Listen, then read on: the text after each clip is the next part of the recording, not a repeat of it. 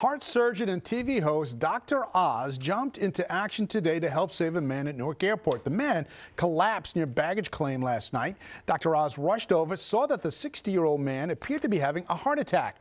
The host and a Port Authority officer named Jeffrey Croissant flipped the man over and then started performing CPR. They ultimately used a defibrillator to revive the man. His wife was standing next to him, still processing what was going on. There was no pulse. And so the first thing you do when there's no pulse is you give the patient a pulse by doing CPR. So getting top of his chest, compressing as hard as I could. Well, it worked. The man's alive. He's in intensive care now. And Dr. Oz says he couldn't have done it without the Port Authority officer's help. Officer Croissant said he didn't even recognize Dr. Oz at first because he was wearing a face mask.